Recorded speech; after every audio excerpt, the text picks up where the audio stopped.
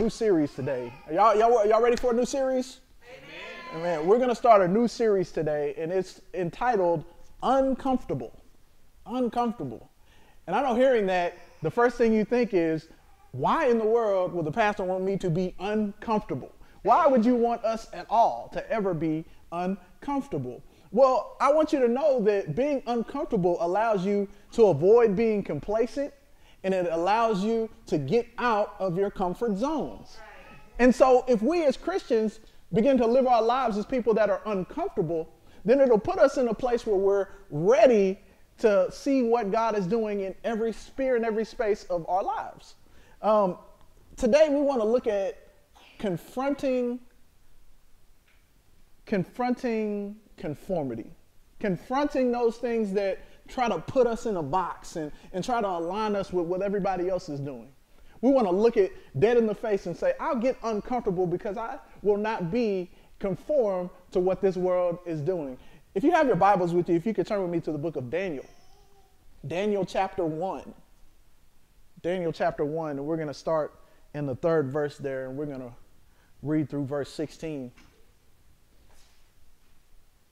Daniel chapter 1, verse 3 through 16. And if you're able to, wherever you may be, if you're watching this at home or if you're here in the building with us right now, if you could stand on your feet for the reading of the Word of God.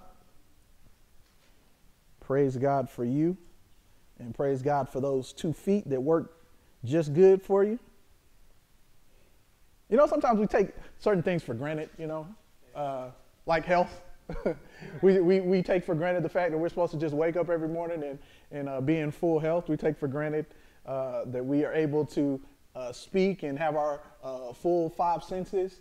And so don't ever take that for granted. So when you get the opportunity, stand up on your feet. When you get the opportunity, shout out in church. When you get the opportunity, count it as a blessing and make sure that you're not wasting and squandering what you're taking as something that you deserve, but it's actually a privilege. We're in Daniel chapter 1, starting with the 3rd verse. And it reads, Then the king ordered Ashpenaz, chief of his court officials, to bring into the king's service some of the Israelites from the royal family and the nobility. Young men without any physical defect, handsome, showing aptitude for every kind of learning, well-informed, quick to understand, and qualified to serve in the king's palace. Now let me bring some context to this right now. What's going on is that the kingdom of Judah has been brought into captivity by the Babylonian Empire. They have taken them and they've taken them away into exile. And right now what they're doing is selecting people from the Israelites that have been brought captive and using them, training them up to put them into the king's service. And so verse 4, the second part of it says, he was to teach them the language and the literature of the Babylonians. The king assigned them a daily amount of food and wine from the king's table. They were to be trained for 3 years, and after that, they were to enter the king's service. Among those that were chosen from Judah, Daniel, Hananiah, Mishael, and Azariah. The chief official gave them new names. To Daniel, the name Belteshazzar. To Hananiah, Shadrach. To Mishael, Meshach. And to Azariah, Abednego. But Daniel resolved not to defile himself with the royal food and wine. And he asked the chief official for permission not to defile himself in this way. Now God had caused the official to show favor and compassion to Daniel. But the official told Daniel, I am afraid of my lord the king, who has assigned your food and drink. Why should he see you looking worse than the other young men your age? The king would then have my head because of you. Daniel then said to the guard, whom the chief official had appointed over Daniel, Hananiah, Mishael, and Azariah, please test your servants for 10 days. Somebody say 10 days. 10 days. Give us nothing but vegetables to eat and water to drink. Then compare our appearance with that of the young men who eat the royal food, and treat your servants in accordance with what you see. So he agreed to this and tested them for 10 days. And at the end of 10 days, they looked healthier and better nourished than any of the young men who ate the royal food.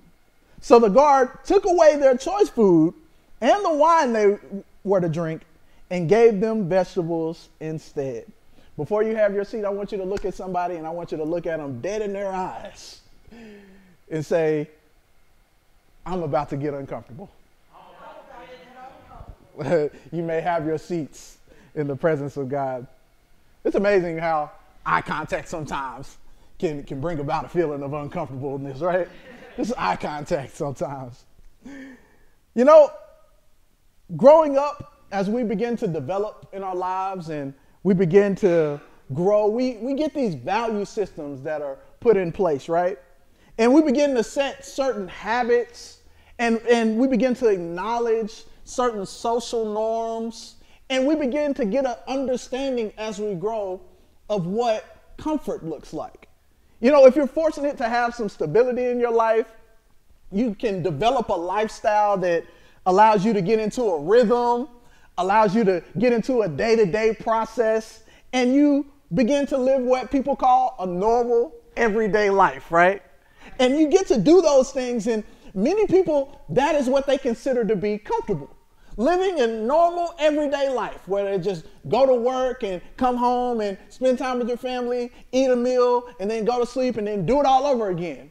And that's what a lot of people consider comfortable. They get used to a certain way of life. And comfort, while it can be a good thing, the problem is comfort can work both ways. People can get comfortable in living a good life and going about what they're used to, but comfort has this sneaky trait where it can make you reside and live in a place where it's not all good around you, but because you're used to it, you'll stick around in it because it's comfortable.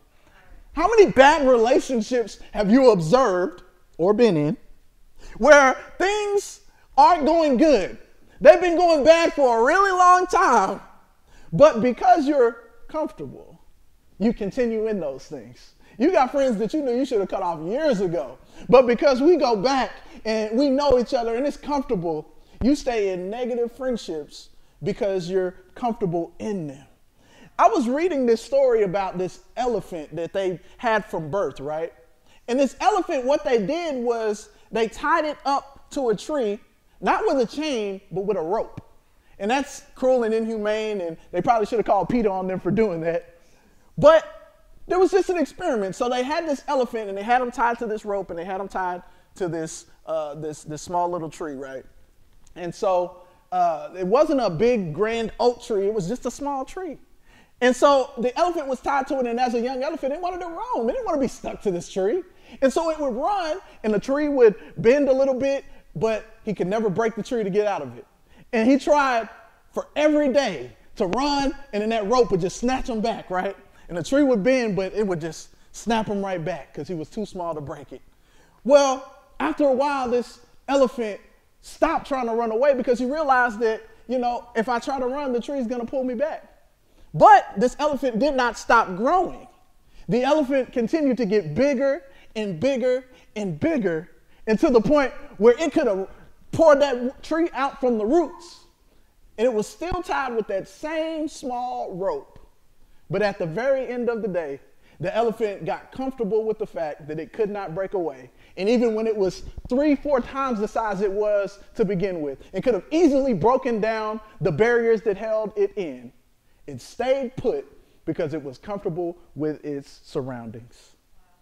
How often do we find ourselves as Christians with the ability and power to break through a situation that has us bound, but forgetting the God that we serve is saying, well, I guess I'll just stay right here. God brought me this far, so I guess this is only as far as he meant for me to go. Maybe this is the end of the road for me. Maybe this is where I should stop.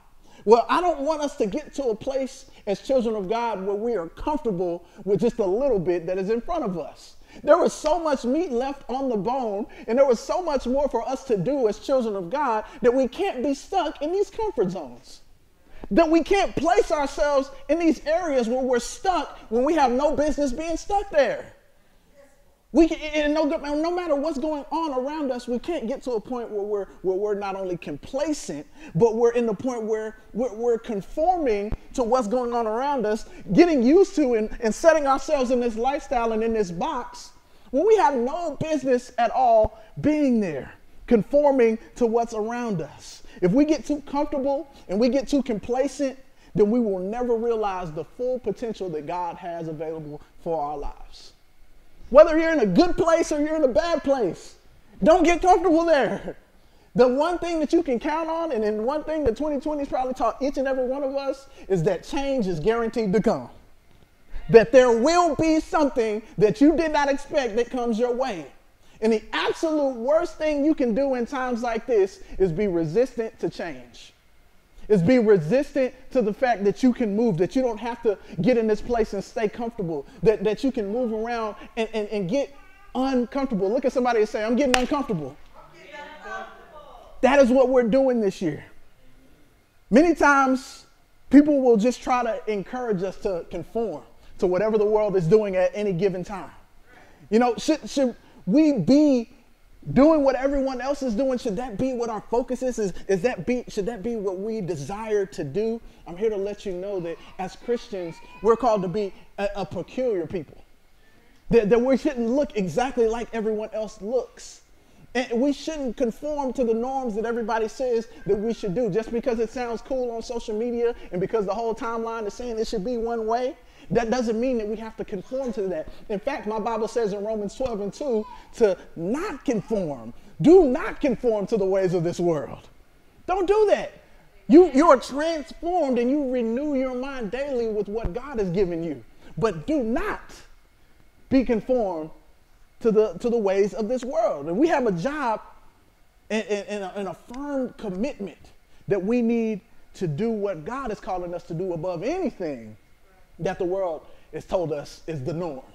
What the world has told us we should be comfortable with, what we should accept. We need to be those people that make it uncomfortable. Our scripture tells us about the account of Daniel, right? And this takes place, like I said, the Babylonian Empire had come in to the kingdom of Judah, and they basically strong-armed them. They tore down the city. God had told them many, many times in Judah to get right. You saw what happened to the other kingdom in Israel, in northern Israel, and you are next if you don't get right. And God gave them many, many warnings, and then finally he said, okay, I'm going to release my hedge of protection, and you're going to get taken over. And so the Babylonians came in, and as the Babylonians came in, they began to murder a lot of people. They began to take a lot of people that they felt had any value. They said, we'll take the people of value, and we'll even leave the poor people here so they can tend to this land that we've taken over. And so they had a complete and total overhaul of what was going on in Judah. And the kingdom of Judah, the bad thing is that they began to shift away from God before any of this had ever happened. And when God removed his protection and allowed the Babylonians to come in, they realized how inadequate they really were. They got to see firsthand exactly how much power they really had. And before we go any further, it's interesting to see that when God removes his protection, when God removes his hand from things, how far things can go into disarray. How things we thought we had under control, how things we thought we knew how was operating good, and we thought we were living high and flying above the radar, and God comes in and says, you know, without me, experience what you experience. Let that happen without me. And this is exactly what we see happening. Things get uncomfortable real quick when God removes his hand from what we're going through. Things begin to get uncomfortable real quick. And so the king of Babylon, that was Nebuchadnezzar. You may have heard his name in a few other stories in the Bible. He decides to utilize some of the young talent from those people that he got out of Judah. He says these young, these wise, these strong, good-looking men that are able to be of service to me, what I'm going to do is as I conquer this kingdom, I'm going to bring them in. I'm going to take the best and I'm going to take the brightest. And what I'm going to do is I'm going to teach them our language. I'm going to teach them our way of living. And eventually I'm going to assimilate them to become almost Babylonian. They're almost going to be one of us, essentially. They may have been born somewhere else, but they're strong, and we're going to use them in the service for the kingdom. And so his entire goal with taking people like Daniel and Shadrach, Meshach, and Abednego and other Hebrews was to take these strong people and assimilate them into the lifestyle of the king, of the royalty in Babylon. And thinking about that, if you think about it from the surface level, you might say, well, isn't that a good thing for Daniel? His whole city has been torn down. His loved ones have been hoisted off to somewhere that they never have been before, and God's hand is away from everybody. But you have to remember that going into that service, into the kingdom, and being assimilated, made to be something that you're not, that's a really uncomfortable situation. That is a really uncomfortable situation. If somebody took you from here, you are an American citizen, and somebody takes you somewhere over in Hong Kong and says, you're going to come here and you're going to assimilate and you're going to talk like them. You're going to learn that language, which is very difficult to learn. You're going to live in this place. You're going to find a job, and you're going to shift from a democracy to communism, and you're just going to do all those things, and they just uproot you and put you there. Even if they paid for it, that'd be pretty difficult, right? Even if they covered the expenses and they did everything for you and they gave you the benefits of it, at the end of the day, that is an uncomfortable situation to find yourself in. He was in Daniel himself, he was moved to a foreign land with foreign practices and all these things, and not all of them aligned with God's law. Not everything that they were doing over there aligned with the law and the customs that God had presented to his people through Moses. And so the king's goal, his entire goal for Daniel and the other Hebrew boys, is really to forget where they came from. He wanted them to forget where they came from and assimilate to the Babylonian lifestyle, the customs, the beliefs. He wanted them to believe in him more than they believed in anything else. And so much so that when they came over, the first thing he did was change their names. He said, hey, you're not Daniel no more. You Belteshazzar. And he gave them names. These names were very specific. The names he was giving them, these were names that were honoring the gods of the Babylonians. So he said, you went from a Hebrew, somebody who had a name that meant, that was worshiping Yahweh. Well, I'm going to give you a name that worships our God, so that you're not even thinking about, even when they say your name, you're not speaking who you used to be. And so the king's goal was to make them forget about all those things that they had been through. And after he changed their name, they began to implement smaller things in as well, like a dietary change. He says, not only is your name going to change, but you're going to eat this food that was reserved for the royals. You're going to eat this food, and I'm not worried about anything else that you used to do. This food that I have reserved for you right now is going to make you stronger and get you fit for this work in this kingdom. And I know the food that they were giving them was top-notch food.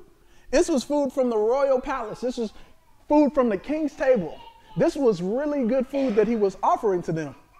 But the problem came in because that food that he was giving them did not align with the law of Moses that determined what foods were clean and what foods were unclean.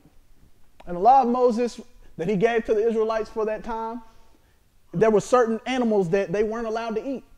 There were certain things that they weren't allowed to consume. There were certain things that they weren't allowed to do. And you might think, okay, well, that's kind of a minute point, Daniel. Really? This is the battle you want to pick?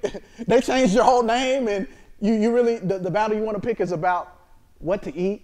You know, this is the small thing you're going to do. And Daniel was smart enough to realize that it would not end at the food. Wasn't going to be the end all be all. You want me to break my religious beliefs, and you want me to stop on this small thing.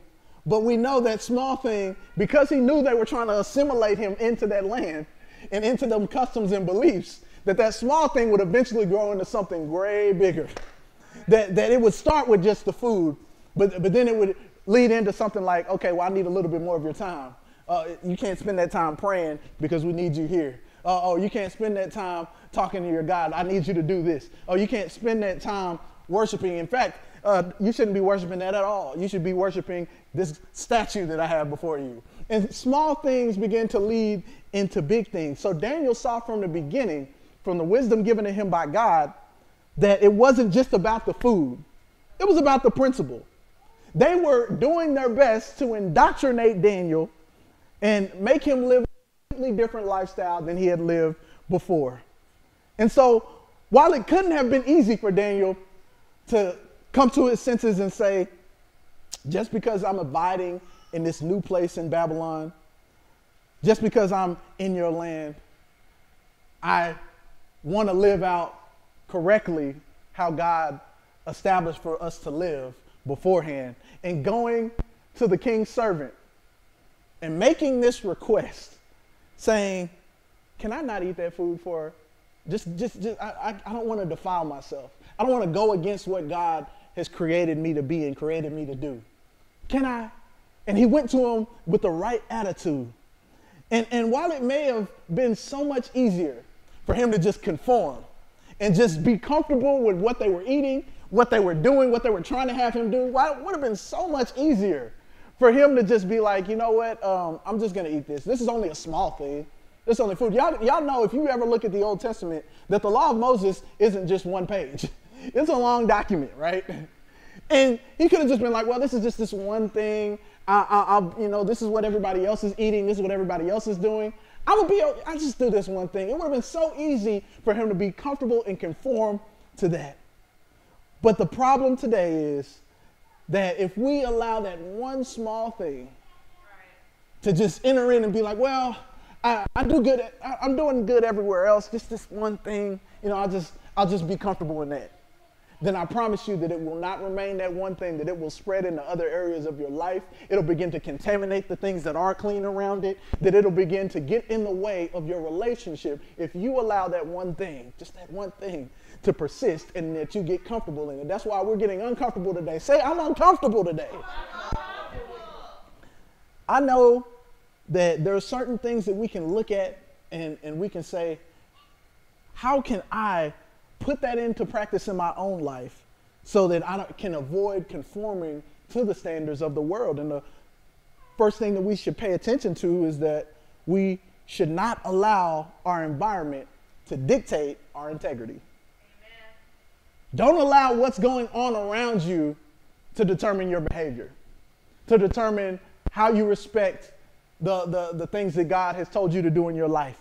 It's so easy to get comfortable in our environment and let that dictate our morality, let that dictate our integrity, let whatever the world says be, the end all, be all. In this day and age, we have what's called cancel culture, And so if you don't agree completely with what the majority of people say, then the first thing they try to do is get rid of you. They say you shouldn't have a job, you shouldn't be able to speak, they should cancel everything that you got going on in your life because you don't agree with us on a certain subject. Isn't it amazing to think that people have become so judgmental that they leave no room for grace, that they say, if you're not doing what we agree with, if you're not conforming to how we think, then we need to get rid of you and cancel you completely. But as the children of God, we are required to live according to the standard of God's word. We are required to live according to what God has called us to do. Not what the world is saying, we can cancel you over, or not what the world is saying, oh, that makes us uncomfortable so you can't say, or that makes us not feel good. We, as children of God, are responsible for stepping in and saying, I don't have to be conformed to what you got going on right here. I don't have to be in this box that you're trying to place me in. I don't have to stay with what the world says is okay, because the word of God is a never-changing document. And I promise you, if you live by that, there's nothing the world can do to take you down. Just because everyone is popularizing something, just because the world has made it seem like that's the right thing to do, if it's contrary to the word of God, you do not and are not obligated to take that same stance. You don't have to. Just because the world may threaten you, it may make you feel uncomfortable to step out and say, that's not what I agree with. The word of God, it's not based on my thoughts and opinions, it's based on what the word of God says. And sometimes it's going to require you to step out and be uncomfortable in a setting where everybody is trying to make you conform. I just want you to know today that it's okay, because as Christians, we're called to not conform. We're called to be uncomfortable in these situations, to move in an attitude that doesn't conform to everything that you see going on around you. See, when Daniel and the other boys were taken from their homes, they were being trained to work for the king and trained to be exactly what the king wanted them to be.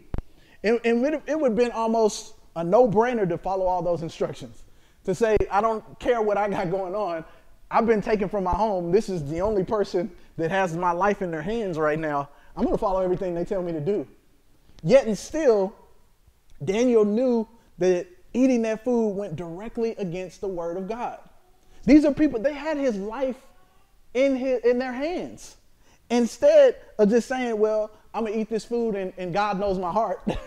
Or I'm going to do this and God is going to, he'll forgive me later for it anyway. He said, I'm not going to sin against God and defile myself. I'm not going to, just so everybody else can feel comfortable and everybody else can feel good. If my life is on the line, my dying wish and my dying action will be following the will of God. If that's the last thing I do, it'll be following God. And so Daniel decides to get uncomfortable and make that request. He says, I'm going to step out and I'm going to make this request. And I'm going to ask, can I not eat this food that's not clean? And so he goes to the king's assistant. And he doesn't go in defiance. He doesn't go with his chest puffed out saying, I ain't going to eat this food. You're going to have to make me. You're going to have to shove it down my throat if you want me to eat this food. He doesn't come with an attitude. He comes with a humble request saying, this is not going to work for me. He said, instead of you giving me the bacon and the ham and the pork chops and the pig's feet and the hog maws and all of that, I just want some fruits and veggies. That's all I want to eat. And the problem is he didn't let the temptation, the good thing is he didn't let the temptation of that food, of that unclean food, he didn't let that interfere with the fact that he had integrity. Interfere with the fact that even if nobody else around was to call him out and say, aren't you a Hebrew? What you doing eating? No, even it didn't matter what was going on around him. He said, my integrity says I can't do that. My morality in the word of God says I shouldn't do that. So because it says that, I'm going to abide by it. And he took the chance. Like I said, he didn't go in defiance. He went and made that request. And even though when people may not notice, when we honor God in the things that we do, he takes notice. If nobody else at that table knew that Daniel was doing what he did, he was still honoring God. And I promise you that God took notice to that. God definitely took notice to that. And even if you don't deserve it, God provides his grace and God provides his favor so that you can accomplish whatever goal that he has set for you. So that you can accomplish whatever instruction that he gives to you. God provides a way. God makes a way. You know why? You know how I know that? Because when Daniel made that request, the king's servant didn't just shoot him down immediately. He entertained it. He said he had a dialogue with him. Now, anybody else, you talk to the king's servant that way, he just say, no, get back over there. What are you doing? I'm here to train you up. You trying to go against my instructions? He had a dialogue with him. He said, now, Daniel, you know that the king will have my head if I let you get weaker in front of everybody. But God had given him favor to the point where he said, all right, just give me 10 days. 10 days. Me and my Hebrew bros, give us 10 days and watch what happens. And because the favor of God was on Daniel, he allowed the event to take place right there where Daniel could exercise his belief and show his faith to those that were surrounding. God made a way and gave him an opportunity to exercise his faith and gave his favor to him so that he could accomplish what God instructed him to do. And I just want you guys to know today that if God is giving you instruction, everything that is in his word is true, and he's not going to give you instruction if he's not going to make a way for you to do that. He is a way maker. So even if it seems impossible to accomplish something, God, how do you expect me to be a giver when I ain't got $1 to my name? God, how is it that you expect me to love someone that has treated me so badly? God, how can you request that I do these things and make it so difficult? Well, he will not give you instruction without giving you a pathway. He will not give you these things to do and then laugh at you because you can't accomplish it. God provided a way so that he was in the midst of that. And I've seen stories about people that grow up in these strict homes and, they have parents that stay on top of them, make sure their kids are always in the books and they, are always studying, and they may not allot them much time to have a social life because they're so hard on them in studying. And they may do good at that time. And they may be good in that environment. You know, they may accomplish a lot because that's what they become comfortable to. But the issue comes in when they get sent off to college and they no longer have that parent staying on top of them and keeping them in that same vein of dedication in their work. And because they're out of their comfort zone, because they no longer have the parents to keep them bear down in their workload, then all of a sudden they get to school and they begin to do terrible in their studies and they flunk classes, their studies, not because they didn't have the ability, but because they got into a situation where they neglected what they knew. They were no longer under the watchful eye of their parents. They were no longer held to the same level of accountability. And today, we have to make sure that even if we're outside of these walls, even if we're around a different set of friends, even if we're around somebody that isn't steadily nagging us and telling us what we should be doing, that our integrity says, I won't defile myself, I won't conform to what's going on here, regardless of who's around. I'm going to stick with the same thing I had beforehand that carried me this far. I'm going to still be loyal to the God who's brought me a mighty long way. I don't care if my environment changes. I don't care if my leadership changes. I don't care if my people around me change. At the very end of the day, my integrity will not be shifted because I am a firm believer and have faith in what God has called me to do. Daniel would have never known that the king's assistant would give him an opportunity to pursue this alternate diet and to pursue this alternate way of eating if he did not ask. If he had just said, you know what? This king's, he's going to just turn me down anyway. I don't want to have that uncomfortable conversation just to make it awkward in between us. And all he's going to do is say no. He's just going to say no anyway. How often do we find ourselves where we don't even ask the question? We don't even want to go to God and make our request known boldly because God, he may not even do it for us anyway. He may not even bring this about in my life anyway. Why should I ask? Why should I do that? Well, I'm challenging you to get uncomfortable in your prayer life. Stretch yourself a little bit. Get to a place where you say, God, I know that you're a God that does exceedingly abundantly above anything I can ever ask or think about because of that power that's working in me right now. And so we got to get to a point where we say, I'll get uncomfortable in my prayer life. I'll get uncomfortable with my praise. If you see me with my hands raised and snot running down my face and getting to a point where everybody's staring at me, I'm okay because I'm getting uncomfortable. I'm stretching in my faith. We can't get to a point where we're just complacent, where we come here every Sunday and we just say, hallelujah. And that's the end of it. We come here to have an encounter. And we come here to experience what God has for us. So what we cannot do as a people is allow our environment, wherever we are, to dictate our integrity, to dictate our level of faith, and to dictate the way that we are. Today we have to refrain from getting to a point where we allow the things and distractions that are in front of us to prevent us from moving forth in faith as God has called us to do. The next thing that we should do is be mindful of what we digest. Be mindful of what you digest. See, Daniel not only exercised this from a physical standpoint, but also from a spiritual standpoint.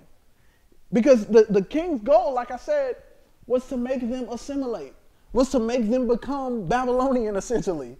He wanted to use them for his good and service in the kingdom. So he wanted them to throw their own culture out, throw everything you knew before, including your name, out the window, and join us and become who we want you to be. And it was more than about just the food. It was more their whole mindset that the king wanted. He didn't just want their bellies. He wanted their minds. He wanted them to behave exactly like he wanted them to behave. But the beautiful thing about Daniel is you can take the boy out the temple, but you can't take the temple out the boy. You can move him from his old home and from the people that he used to be around. But when you got the fire of the Holy Ghost dwelling inside of you, you can be in Maine, you can be in Spain, you can be here, you can be there. I'm preaching like Dr. Seuss today. Wherever you may be, the Holy Spirit will be there with you. And so you can maintain your spiritual appetite for the things that need to be there. And so Daniel was so devoted that he didn't just allow any food or any ideology to come into his body and into his mind. He didn't just allow anything to make its way into. And we have to be very careful that on a spiritual level that our digestion is right. Okay. That the things that we're taking in is right. He didn't just take on the worship of the gods of Babylon just because they were nearby and they were in close proximity. He didn't say, well, I was worshiping God and we were in the temple in Jerusalem, and so I worship God there, but I'm here now and they got Baal, so I can worship Baal and I can worship all the other gods that are around. Instead, Daniel was not content on digesting it just because it was available, just because it was close by. That wasn't his motivation. Daniel was only content to digest food that was acceptable to God in the physical, and he was only there to accept taking in God's word, which is the bread of life, and that was what he was taking into his mind. And so Daniel didn't just allow everything to come in. That's not what he allowed to do. He wasn't going to let sinning against God become his norm. He wasn't going to begin to accept that and just digest that in his life. He wasn't going to accept everything that came in around him. And I know some of us wouldn't want to rock the boat.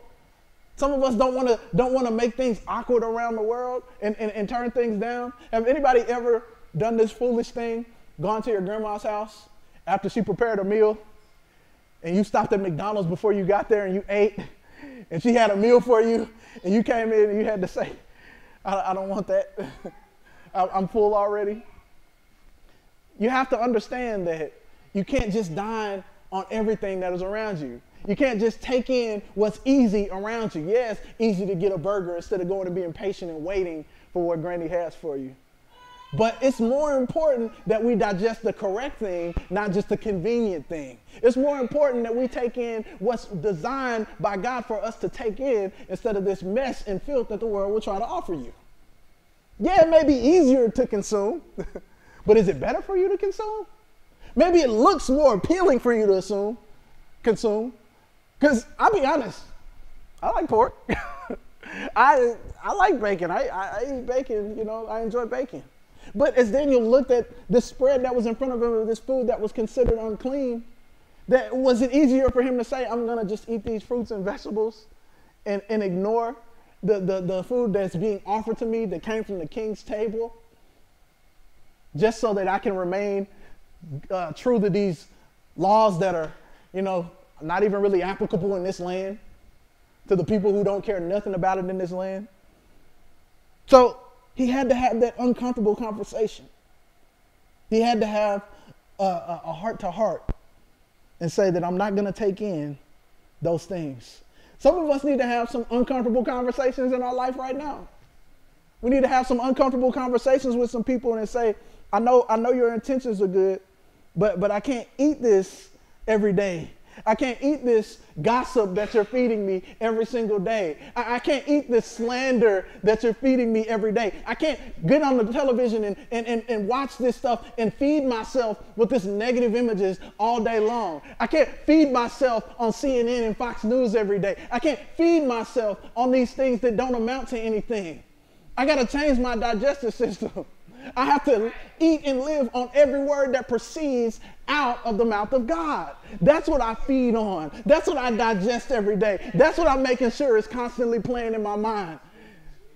I get full off of those things because if I digest too much junk food, I'm going to have high cholesterol, I'm going to have diabetes. It's going to lead to a slow death. Leads to a slow death. That's why it's so important that we monitor what we take in and what we digest. Daniel had to look and say, I'm not digesting this food and I'm not digesting this ideology. Because I realized that while it may seem small right now, food, 10 days, this food in front of me, I'm making an issue out of this because I realized that these become long-term issues that lead to a slow death.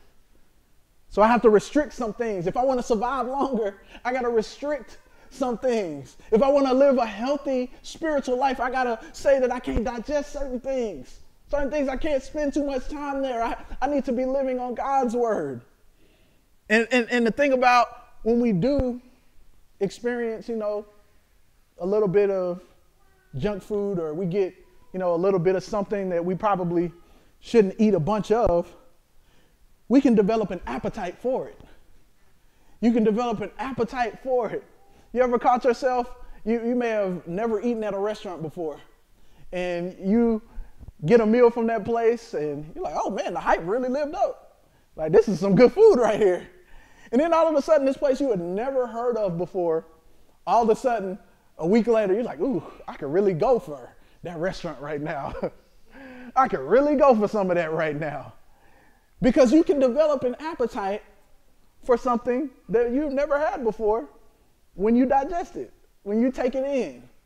You can develop an appetite for that. So I'm warning you, I'm praying today for you that you would just be mindful of the things that you're taking in. Always be mindful of what you take in physically, because, we got to protect our temples, our bodies.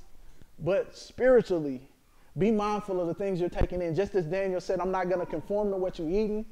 I'm not just going to digest what you put in front of me. I'll be uncomfortable. And if I got to eat fruits and vegetables while you're eating steaks and gourmet meals in front of me, I'll be okay, because I would rather be uncomfortable than to be opposed to the word of God. And at the culmination of what you consume, it results in your energy. It results in your strength. And that's what the body uses. So remember this final point, that true strength is built in devotion to God. Your strength will be built up based on the time that you're spending with God and understanding the fullness of what he's able to do. It's pretty clear that after Daniel and the other Hebrew boys ate clean for those 10 days, and they did those things that the other servants had gorged on that food and all that fatty food that was bad for them. And then Daniel and his boys came out after those 10 days looking better than those other men that had ate the food that was on the king's table. So they glowed. There's one translation that said they were fatter. Can you imagine? They had fruits and vegetables, and the other men ate meat and what people, think will make you big and strong and buffed up in protein. And the scripture said that they were fatter because they ate the correct way. See, but they would never come to that realization that they would be bigger in stature if they had not decided to be reverent to the God of Israel. They had not decided to say, I'm going to honor God. I'm going to have devotion to God. I'm going to do what he's called me to do, even though it's more tempting to do what's in front of me right now. So the Bible says that the Hebrew boys look healthier and more nourished. And the fact that they look fatter based off of what they took in was a sign that if you've ever looked, that would you imagine somebody who is skinnier, and you would imagine somebody who would be almost frail and not have much left to them if you had these men that were eating these big giant spreads, and then you had these dudes that are over there with just some grain, and maybe some fruit with them. You would imagine that at the end of 10 days that they would be so much smaller, that they would be the ones that were looked at upon as weaker, that they would be the ones that you would look at and say, how is it possible that they're about to be servants for the king the way they look over there scrawny and whatnot? But instead, God began to work through that life. When you dedicate your life to Christ and you begin to follow his ways, you'll receive strength that won't make sense to the world. You'll begin to receive strength that to the natural eye wouldn't make sense for you to have.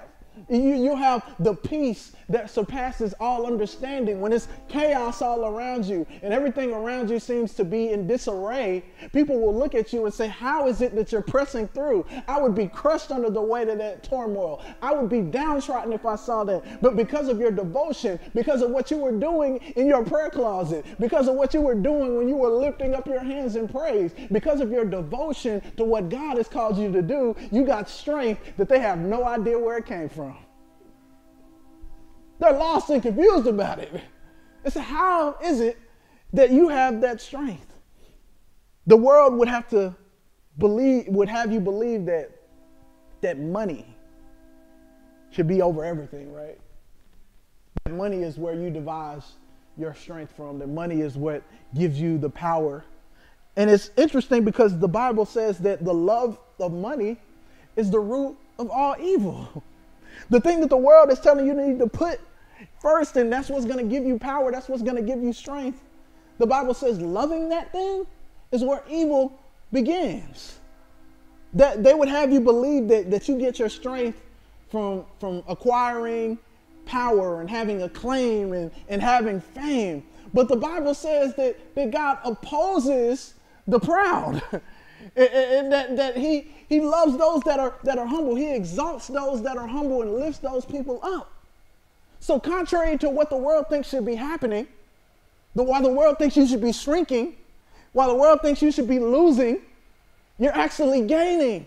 And you're actually putting on muscle, and you're putting on weight, and you're getting strengthened by God, who says, I can do things that are counterintuitive to what the world's got going on. I can bring love where there's only hate. I can bring peace where there's only turmoil, where there's only chaos. I can bring my spirit to calm down the waves. That's the God that we serve.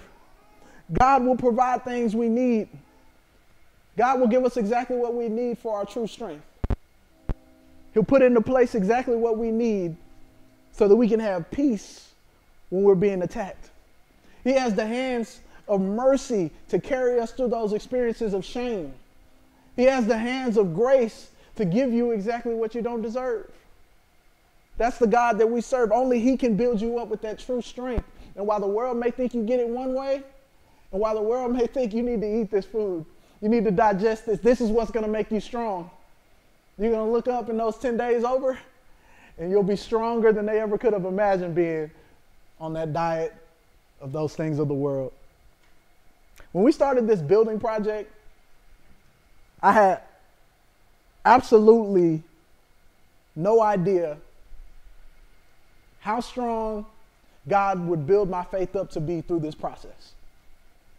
I really was, stepping out on faith and believing that God would work things out for our good. And so when we started this project, we honestly didn't have all the resources. We didn't have the know-how. We didn't have the people. Yet when we devoted ourselves to God and said, God, this is you that is in charge of this. You are the one that can set subcontractors in place. You are the one that provides every single dollar that flows through this place. You are the one that is able to do exceedingly abundantly above all we could ever think or imagine. And this is bigger than I imagined already. And it's because we devoted it to God. We said, God, on our own, it'll never be worth anything. It'll never make it to anywhere. But He'll give you the strength to make it in every wrong thing that goes, every bad thing that happens, every good thing that happens. No matter the circumstance, He'll give you the strength to persevere through it and see it through to what He has planned for it. And no, it's not done yet. It's not over yet. But because of the strength that was developed, because of what the faith that He built up in us early, we can keep pressing through. This story, as you saw, we're in Daniel 1. So it doesn't end with just them having the victory over the friend. This was a building block so that faith could be strengthened. So when greater circumstances came about, and it happened in Daniel's life and the other Hebrew boys' lives, that bigger and more life-threatening situations took place, that they had already built their faith up, starting from the table. Starting from the small things. After the 10 days were over, the Hebrew boys and Daniel looked so much better than the other men that the king's servant said, we all going on that diet. I don't know what was in that grain, but y'all all getting some of that today. And we're getting rid of everything else, right? And so because of them stepping out in faith, because of them saying, I would rather honor God than defile myself, because God's word is still true, and whether we're in here or whether we're in a faraway land, I'm still going to abide by what He said. Because they made that decision, their actions impacted everybody who was there. I want y'all to know today that our actions will impact people directly, they'll impact people indirectly when we seek to do the will of God in our lives, in all situations, saying, I'm not going to conform to the world standard of doing this thing. Yeah, it doesn't make sense to everybody around, but at the very end of the day, I'm going to be uncomfortable for Christ, because what he'll do is allow my impact to be shown greater than myself. Yeah, it started with me making the decision in my own life. I made the decision to say I will abide by what God's word is telling me to do. And it led to everyone around being affected by his decision to say yes to the will of God. It may seem easier today to just say and make excuses about why we have to do what the world is saying we should do. Why we have no other option but to do what the world is saying that we should be doing. But I guarantee you today that God's direction will benefit you more in the end than just conceding to the conformities of this world. So I want us all today to take steps to confront conformity. To say, I no longer will just fit into this box. I will be uncomfortable. Say it one more time. I'm uncomfortable today. And we want to get to a point as children of God that we will not step into this box and be stuck and placed in this place where we have no option but to follow what people say we should be doing. The word of God is your guide. Pray about it. Seek him. And even if the people around you make you feel uncomfortable, there's nothing better than being in relationship with your Father. Let's go ahead and move into prayer. Father God, we thank you today for your loving kindness. We thank you for being a God that is concerned about our affairs. And Lord, we are grateful today because you have allowed us a space that even when things around us seem uncomfortable, that you are making a way for us. And so we ask that you would lead us and guide us today and give us strength even when the world opposes us. In Christ Jesus' name we pray. Amen. And right now, before we end this time together, I want to give you an opportunity to make one of the greatest decisions that you could ever make in your life.